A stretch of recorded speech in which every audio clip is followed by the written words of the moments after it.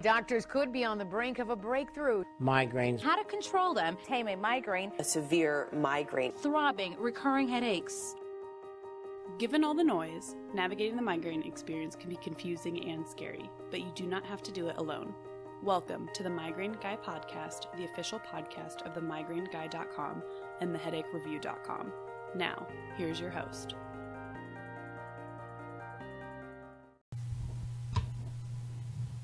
What is up, everyone? It's Kevin here, the Migraine Guy. This week's podcast is on time. We are doing Thursday Podcast Day, Podcast Thursday. So, how are you doing? If you're new to the podcast, I'm Kevin. I operate a bunch of different social media areas that are known under the name The Migraine Guy. We've got a Twitter, an Instagram, a YouTube, and a Facebook page, all with that name. Each of those tries to disseminate in different ways migraine information, depending on the platform. Different things work better on different platforms, but we try to get out a bunch of information on each of those platforms, and by we, I mean me. This podcast basically is broken up into 4 sections. The first section, this one, is going to be about kind of, things that are going on in my own personal migraine, walk experience, day-to-day life. The second part is going to be about migraine news. The third part gives kind of some migraine tips, and the fourth part gives kind of off-the-cuff ramblings as we close up. So let's get to this last week for me and my migraines. Thankfully, if you were listening last week, then you heard that my insurance company had denied my doctor's they didn't deny that I could get the medication my doctor wanted. They just said that they weren't going to cover a single penny for the amount of money that it was going to cost. And it was going to cost, without insurance, about $275. Now, this medication is time-release Topamax. The brand name that the doctor wanted to use was Trokendi. There is another time-release Topamax that was an option, but he said that he preferred Trokendi for a number of reasons. So I wanted to go ahead and give it a try since I've not done time-release Topamax. I've just done generic Topamax and did not like the side effects, but time release has a number of reasons that it might bypass a lot of those side effects. So I was somewhat excited about it, and then got the bad news from the insurance. Then someone informed me that the Trokendi website offers a coupon program for 12 months worth of prescriptions, where it reduces the amount of money. Now, the coupon on the website advertises $0 for a 12-month 30 pill per month prescription. What it worked out to, though, was $12 a month. So every month that I go in to pick up my 30 pills at 25 milligrams a pill prescription, I will pay $12 for the prescription. But $12 is significantly more affordable than $275 plus tax. And so I was very, very happy to have the pharmaceutical company offer such a discount for the medication. That is a huge benefit to people in my circumstance, where $300 basically out of your pocket every month for a medication that may or may not work probably would not be the kind of thing you'd be able to just swing automatically unless you were willing to cut a number of things in your budget. And my wife and I were really hoping that we weren't going to have to do that, and thankfully this worked out. So I was very happy I didn't have to jump through a lot of hoops. I just had to fill out the little application form on Trokendi's website, print off the PDF, and bring it to the pharmacist at the pharmacy, and they said, yep, everything looks good. This should work for a year.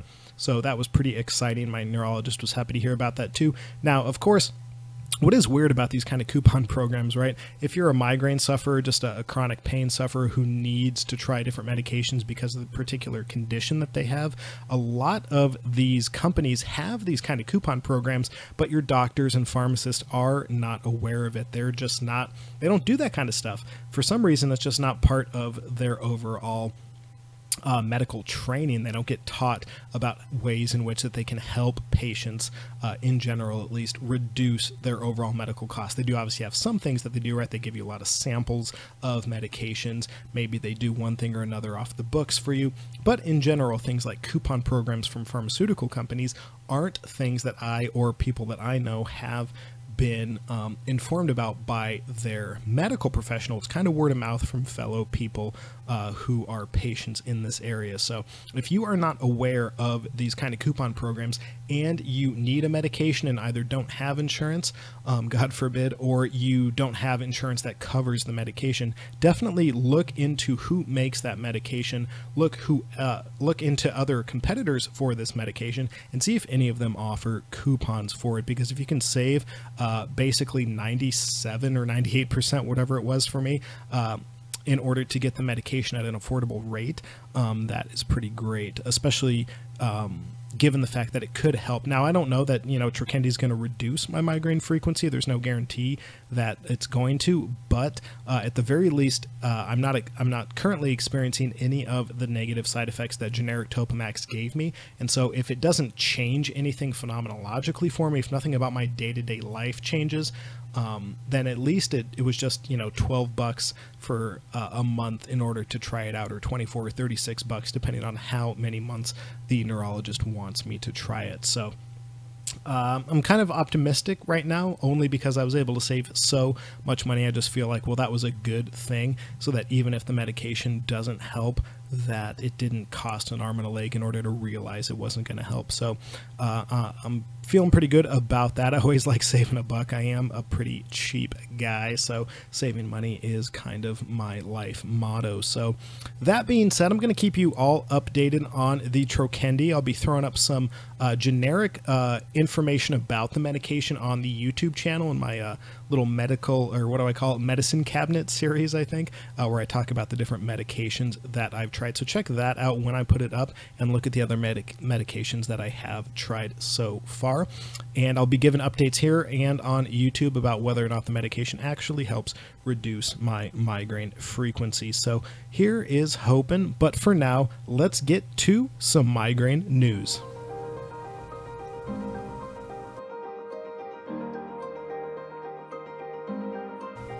All right, this week's bit of migraine news is going to be talking about a study that was published back in November, on November 13th, that is looking at whether or not there are any biochemical markers in migraine patients to determine whether or not Botox injections would be a good fit for that particular migraine sufferer or not. Are there any things that show that people who have Botox and see success have less overall migraine days per month? Do they have anything in their systems that indicate why the Botox would work versus those who don't see anything? Do they have anything different than those who see it working? That's what the study was looking to do. Now, this is, I believe, the very first study to look at this, and so there's going to need to be a ton more studies afterwards to look at it. So this is very preliminary, but some of the things that they were looking at were very interesting. They looked at two particular things, two things to measure in patients who had migraines and saw success from Botox injections, and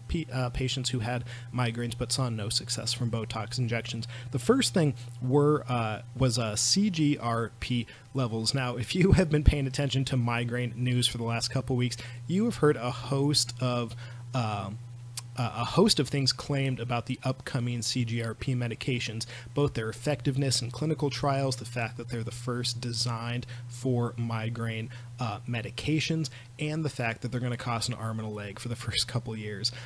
That isn't exactly what the CGRP levels were being looked at for the Botox levels, but I'm pretty sure, though it doesn't stay in the study, I'm assuming, given that CGRP levels are so important apparently for migraine preventiveness, that correlating that with Botox injections was kind of the motivation behind looking at it in the study. Now, what did they find in the study? Well, quite simply, they found that levels of CGRP were higher in patients who responded well to Botox treatment. Now, this also is not the first study that has noticed that CGRP was higher in migraine sufferers who responded well to Botox, though those studies weren't looking specifically at why Botox was more effective in certain patients than in others.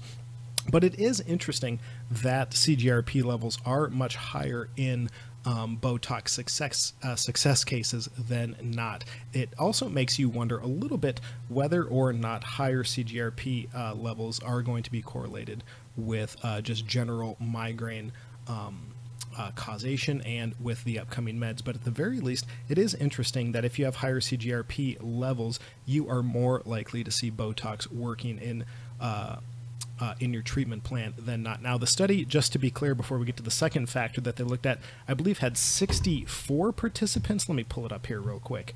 It had 62 participants. And so, like all migraine studies, there is a little bit to hold loosely in these studies. It's hard to say how far they're going to generalize, but insofar as they are generalizable, it seems like CGRP being higher is correlated with Botox working better. Additionally, they looked at something called pentraxin 3 levels, or PTX3 levels in your system, and those levels, PTX3 has been linked with inflammatory and vascular issues in your body, and patients with higher PTX3 levels were also more likely to respond to Botox treatments, and that is also interesting as well in wondering what could cause migraines, what might be an indicator of migraines, what might be something that you could look at to diagnose migraines.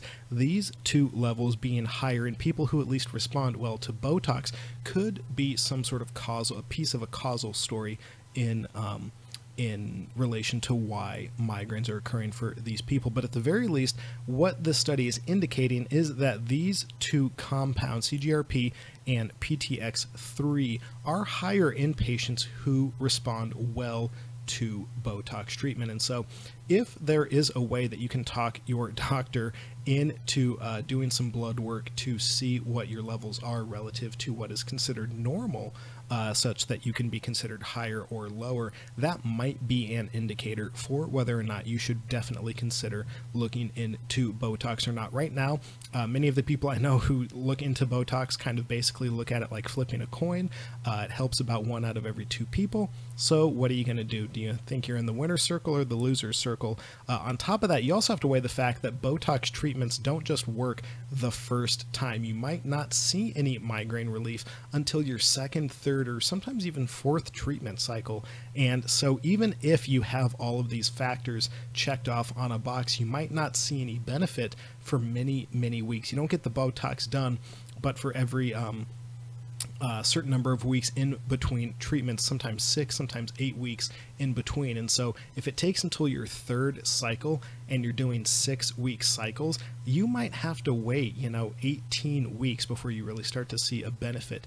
And so just something to keep in mind, that even if you do have all of these factors checked off, that is no guarantee that the Botox is going to be automatically effective at helping your migraine. So something to keep in mind. Definitely an interesting study, something very, very promising. I really do like these diagnostic oriented studies where they look at ways in which we can find out if we have migraines, not necessarily find out, but point to something clinically, point to something beyond clinically, point to something beyond us telling doctors things, and they can say, no, they have these factors in their blood, they have these factors in X, Y, and Z, and they are indicative of migraine sufferers, and makes it harder for insurance companies to deny things. Then it also makes it harder for people to deny that you have a particular symptom just because you don't, quote, look sick. And so I like these kind of studies. So especially the kind of studies that are going to save you money by saying, well, you're probably not going to see any benefit because your CGRP and PTX3 levels are fairly low. So I do like those kind of studies. But that is it for migraine news. I'm going to put, as usual, all of the information to these studies in the show notes below. So make sure to click on them if you want to find out more. But now let's get to this week's migraine tip of the week. All right, this week's migraine tip of the week has to do with migraine pain catastrophizing. Now, catastrophizing is a bit of a newer term, both for psychology and for pain specialists, but there is a basic way of categorizing it. Basically, it's a combination of thoughts and emotions that are triggered in response to anticipated or actual physical and emotional pain. Now, individuals differ in how they perceive pain. We all know that.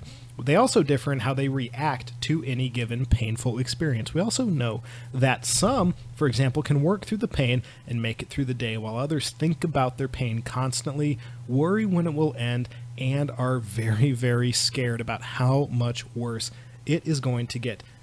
This negative emotional response to pain is called pain catastrophizing, and it's been a subject of a number of bits of research. Pain researchers typically measure pain catastrophizing, and by the way, this isn't a lot of the pain research that we're going to be talking about in this section don't have necessarily to do with migraine pain. It has to do with general pain catastrophizing. So people with different painful conditions, whether they're surgery related, strain related, genetic related, or something else, they as so far as pain is the same in all of those circumstances, they report this condition that can be generalized and dubbed pain catastrophizing. So just important to remember that a lot of these people don't experience migraine specifically, but they have fairly painful conditions themselves. And so insofar as we can learn from other pain patients, other chronic pain patients, then we should be at least aware of this thing called pain catastrophizing. Now, as I was saying, pain researchers measure pain catastrophizing using a scale that captures three main components. The first component is rumination, the second, magnification, and the third, helplessness. Patients with chronic pain who ruminate may say, "I worry about whether the pain will end." Patients who magnify their pain may remark, "I keep thinking about how much it hurts." While those who feel helpless may say something like, "It's awful, and I feel that my pain overwhelms me." Patients who score high on the catastrophizing scale have poorer clinical outcomes in the shorter and long term.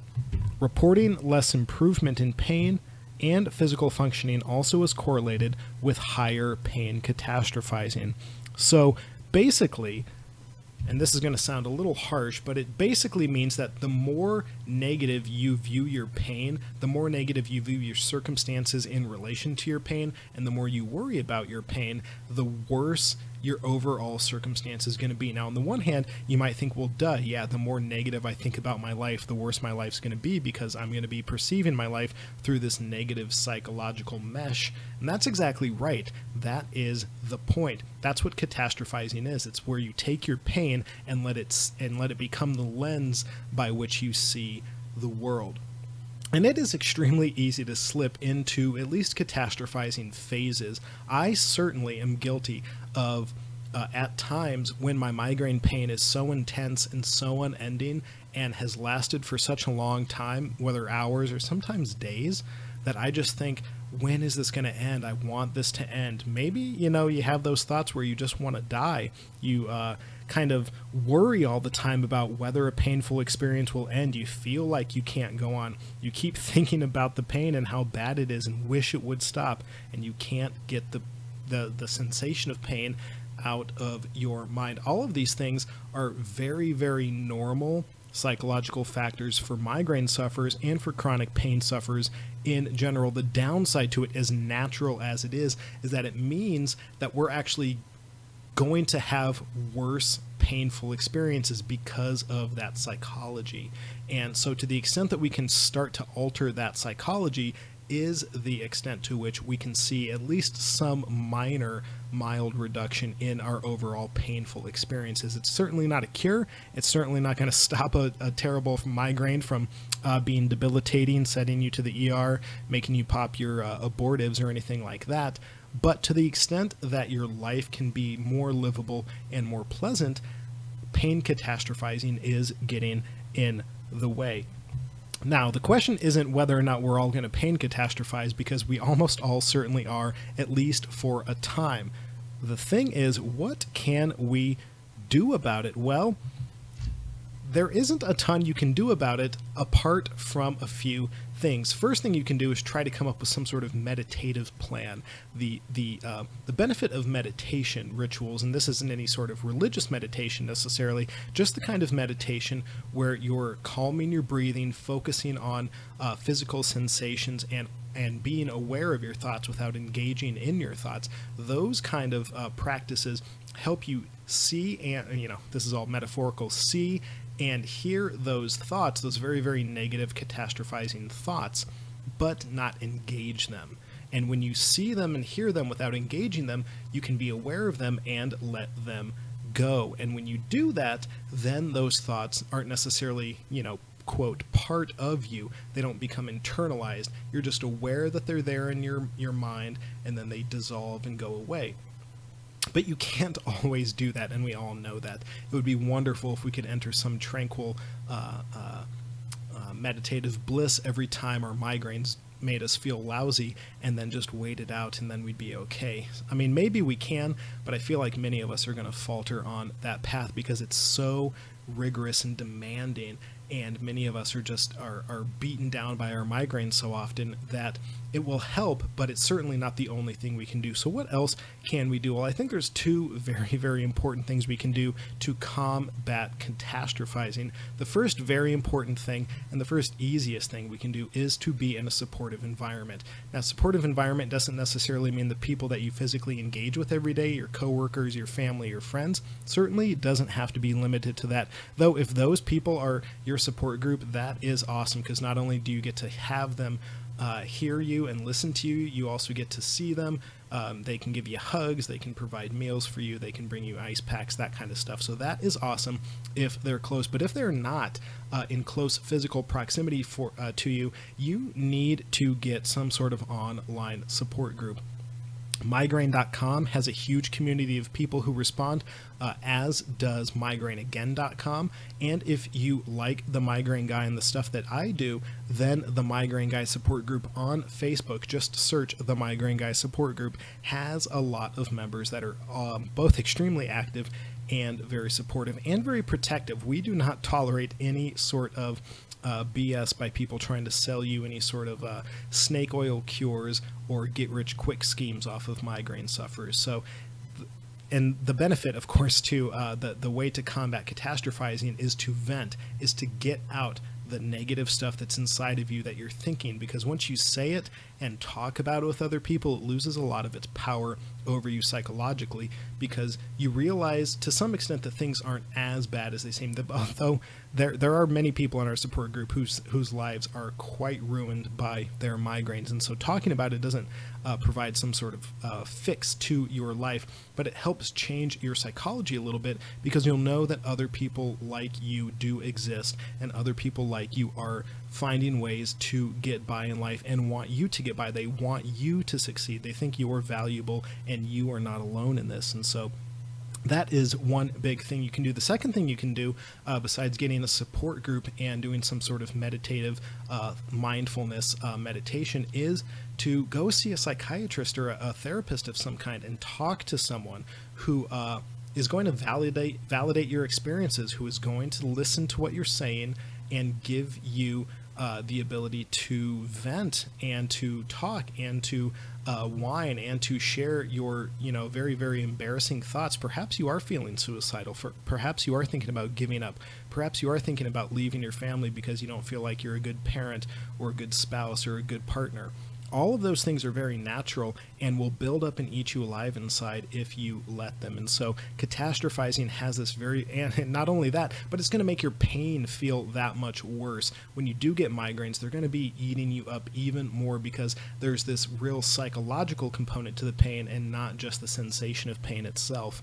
And so it's just very important to have outlets, have ways to try to discipline yourself through mindfulness, meditation, and those kind of things, to be aware of your thoughts without letting them consume you. But you can't also expect to be the entire master of your mind. You have to have an outlet to connect with other people, whether it's a support group in person or online, or a therapist or a psychiatrist or psychologist of some kind to whom you can be honest with, because being honest helps break some of this cycle. And so it's just very important to do, and it's something that we've touched on a couple times on the podcast so far, but I do know, right, that depression rates with migraine are much higher than the normal population, and I know that loneliness and people feeling perhaps abandoned, but at the very least very, very helpless and hopeless, is fairly common in the migraine community, at least when we're talking about more severe migraine circumstances, or things like spouses disapproving of your choice to take a medication because you're feeling bad, or kids feeling like your kids are looking down on you because you can't go to whatever function, even if it's not true, you just feel that way, as well as many of the other things that go along with being a chronic migraine sufferer, or even just an episodic migraine sufferer. And so it's just very important to keep in mind that the catastrophizing aspect can make it worse. And so even if we don't want to fight it, it will make our migraines less bad if we do fight it. And so catastrophizing is bad. There's lots of research out there to support it, which I'm going to link to in the show notes below. Please find a support group of some kind that you can connect with so that you are not alone. And that is it for this migraines tip of the week. Let's get to the close.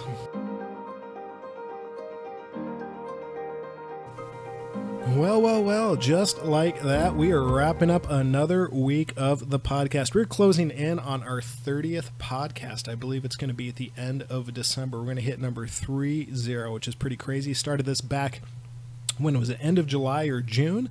And, been growing downloads, been growing subscribers, been growing migraine awareness, which is the most important thing. So thanks to every single person who downloads the podcast. I know sometimes you got to miss a week or 2 weeks or a month, and then you kind of cram them all in. Doesn't matter how you listen to it. I'm just happy that you're listening. Hit me up on social media. Let me know anything that you would like to hear in this podcast. If you have news articles of your own you would like discussed, research you would like me to talk about, hit me up.